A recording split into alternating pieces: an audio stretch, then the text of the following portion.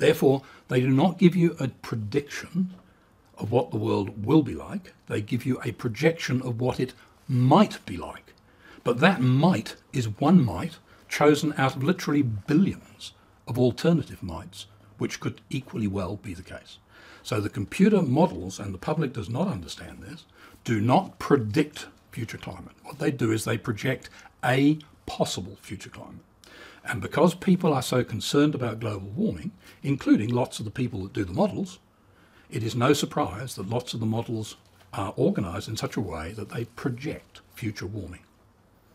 But surely our political leaders should have picked up on this. They're supposed to be intelligent people. Well, I'm sure they're very intelligent, Terry, but I'm not sure they should be expected to pick up. I mean, after all, every year they ask the Treasury to model the economy for the next year, and the Treasury duly does so, and the Treasury uses it in the budget. And then every year the numbers which actually eventuate are completely different to the ones that were projected, not predicted, by the Treasury. It is the nature of computer modelling that it's a game-playing exercise. It's to understand things. It's not about making predictions. You can't predict the budget exactly. You can't predict climate exactly.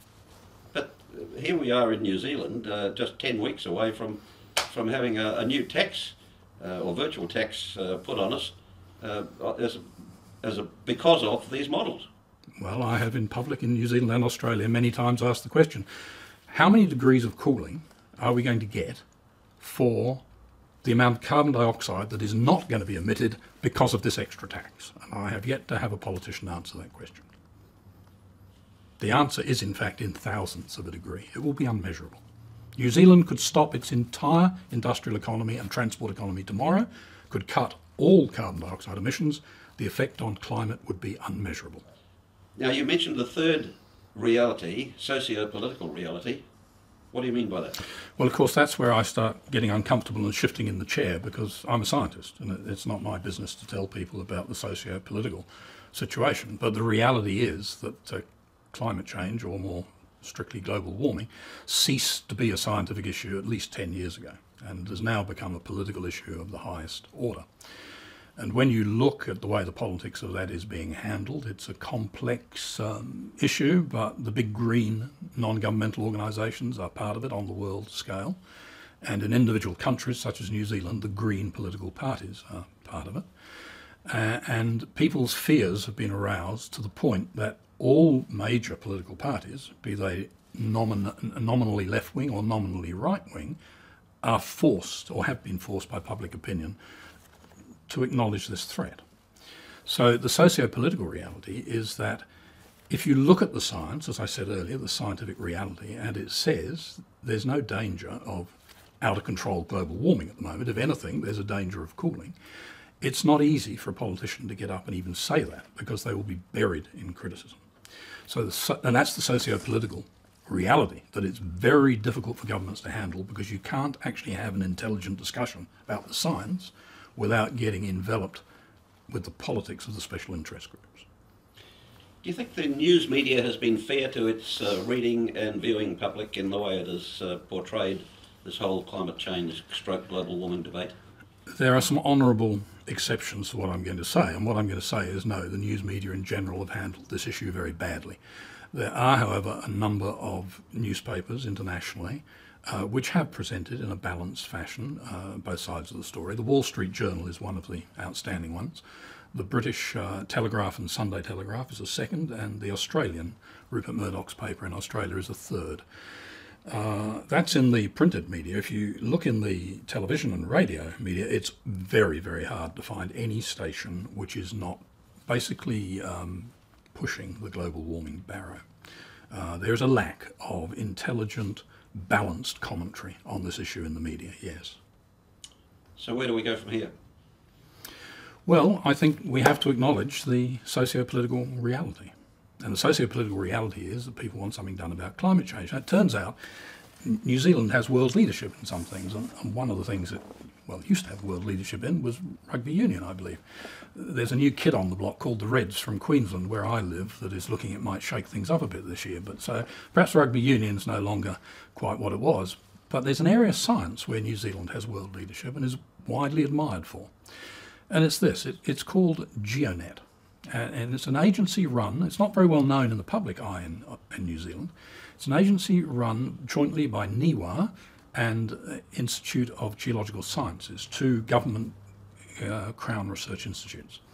And what NIWA does is it monitors the natural hazards of the country, and it advises the public and government about when there's an impending problem, an impending hazard, and gives advice on how to recover from it. NIWA and IGNS have excellent scientists that understand basically what causes earthquakes, what causes volcanic eruptions, what causes storms. All of those things come under the ambit of GeoNet. Now, it is not a preventative or a mitigating agency. And the reason is you can't find anybody, not even a politician, that will offer to stop a volcanic eruption or to stop sea level change or to stop an earthquake. The idea is absurd. Well, trying to stop climate change is just as absurd.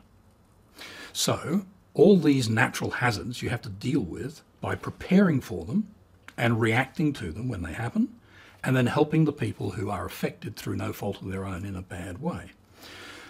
GeoNet, with a very small amount of modification, could easily advise the government on adapting to future climate change. And that is the path for the future, which many commentators, not just me, are suggesting. It is not about preventing climate change. Indeed, the idea is silly. It is about being prepared for the natural climate changes that will be imposed on us. They will include warmings, they will include coolings, and they will include spectacular storm events like the Wahine storm in Wellington, where we are today.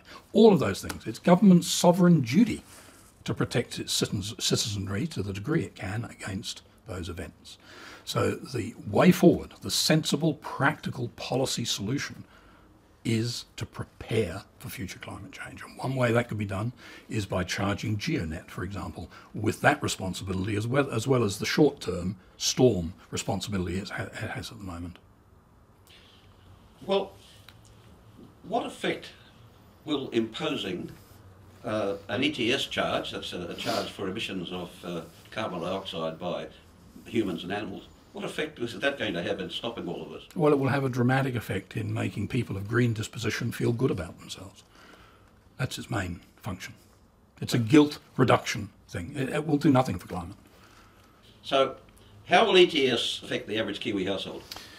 Well, that's a good question, to the degree that I've been going around asking that myself for the last year or more. I can't get a politician or a scientist advising a politician in either Australia or New Zealand to answer that question. As far as the public's concerned, that's what they want to know. They don't mind paying a tax, provided they see they get something back for the tax. We pay taxes, we get hospitals, we get schools, that's fine. So now we're being told we pay this extra tax on carbon dioxide, what are we going to get back? And the answer is, well, you're going to do your bit towards stopping global warming. You're going to do what? You're going to do because you're going to emit less carbon dioxide. Oh, am I? Well, yes, carbon dioxide is a greenhouse gas. So if we emit collectively a little bit less, then there will be a little bit of a warming that won't happen, that otherwise would have happened. So given that New Zealand produces 0.2%, I think it is, of all the world's greenhouse gases, and supposing we cut back by 5% or 10% or 20%, number doesn't really matter, how much cooling at a global level is able to be imputed to that? And I say you can't get a government scientist to tell you the answer. The reason is you can only answer it by using a computer model, and the computer models tell you it will be unmeasurable. It is of the order of 1/1000th to 1/10,000th of a degree of warming averted. So that's what you're going to get back for the taxes you're going to pay. How much tax you're going to pay depends entirely on the level at which the carbon dioxide is taxed. But at the sorts of levels they're talking about, $15, $20, $30 per tonne, it's of the order of $2,000 to $3,000 per family per year. So that's the deal. $2,000 to $3,000 per family per year extra tax. In return, you get an unmeasurable theoretical reduction of global warming.